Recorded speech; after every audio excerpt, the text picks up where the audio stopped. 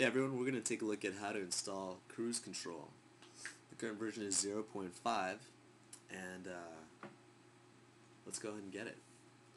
So the first thing is to download it from RubyForge.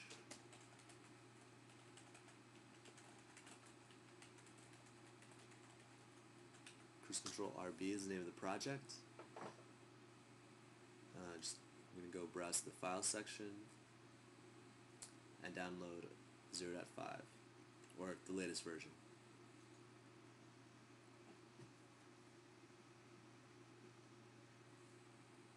It's downloaded and it should get compressed here in my desktop. So let's go to it in a terminal window.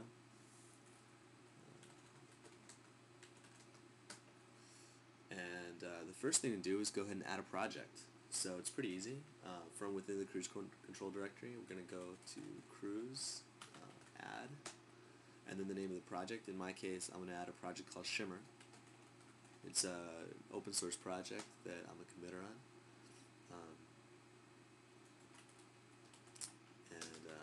Aside from the name of the project, you'll need the URL.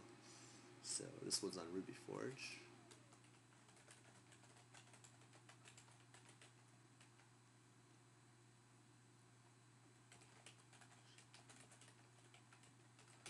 And it's important to note that this directory has to be the directory that a rake file is inside of. So if this is actually where it is and you put the trunk, it'll confuse Cruise Control. Or if you put this directory and you're actually looking for the trunk, just make sure that whatever directory that is has a rake file inside of it. So I'll go ahead and add the project, and it's added. That means it's downloaded. And the next thing is to just go ahead and start Cruise Control. As you can see, it's started by default on port 3333. You can change that with regular web break commands. And it said the build failed. Let's go take a look on the web app.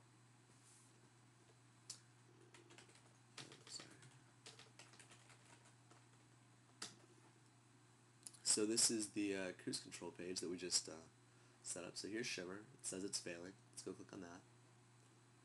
Why is it failing?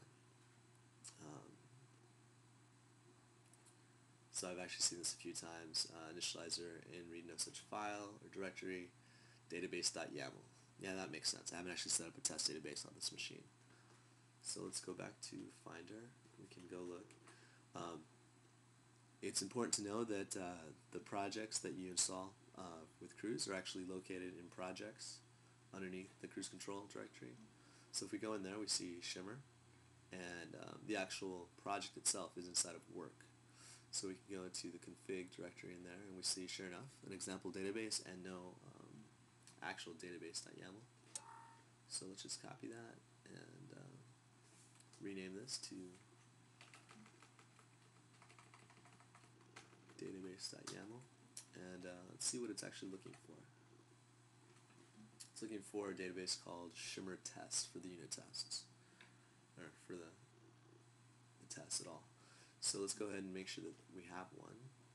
We don't, so we'll go ahead and create a database on this box. And let's see if that works. That'll force a build from the main Cruise page. It automatically pings the server, so you'll see this little build thing, and it looks like we have a successful build. It took 7 seconds, and we can see the build log here. And as you can see, it did some migration stuff. By default, we'll actually do migration on a Rails project if those tasks are around. And yeah, that's it. That's vanilla creating, downloading Cruise Control and installing a web project. Thank you for your time.